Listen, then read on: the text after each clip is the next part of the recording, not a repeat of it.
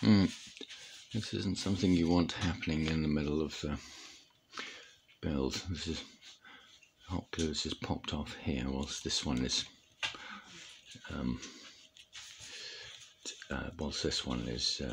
being taped up. Inside here is the crinkled paper. If I put pressure on here, it's going to crush the paper and crush the thing. But I have to bridge that gap. That's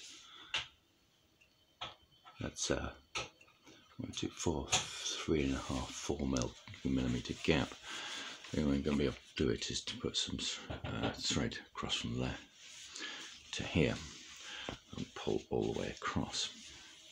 It's going to be a pain in the neck to do. I should get a push right the way round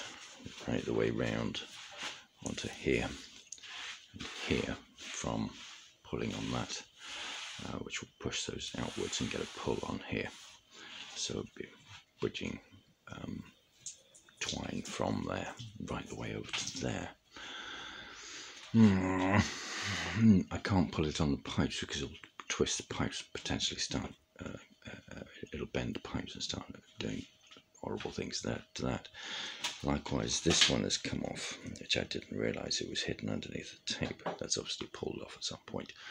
That one's even more of a problem. I'm actually going to have to wait for this to completely dry and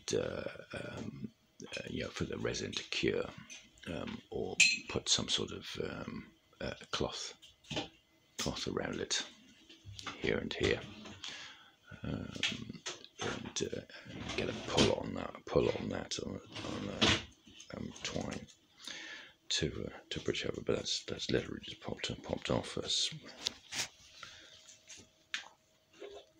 about 5 millimeters. So it's got to be bridged there. This one's fine. That doesn't come off. So that's all right. And the other one that I've noticed is that this one is glued on 2 millimeters with a 2 millimeter gap. Yeah, that's annoying. There is actually I think a small gap in there. I know what happened. I didn't put any twine on this one as it was drying. So I'm going to have to break that off and put it back on again. But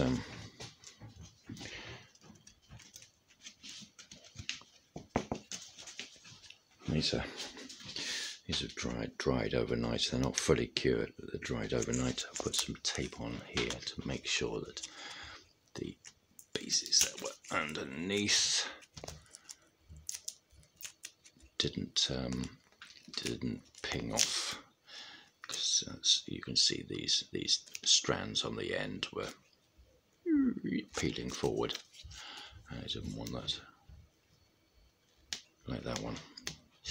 That one's peeled forward, but it's at the bottom layer, so it's kind of okay. Oh, good. Markings, numbers on them: 1, 1, 1, 1, 1, and these ones have a 2. That's the number of wraps that have been done on these. Yeah. But yeah, that's that one, that one, that one, that one, that one, that one, that one. That's those, and it's progressing really well actually.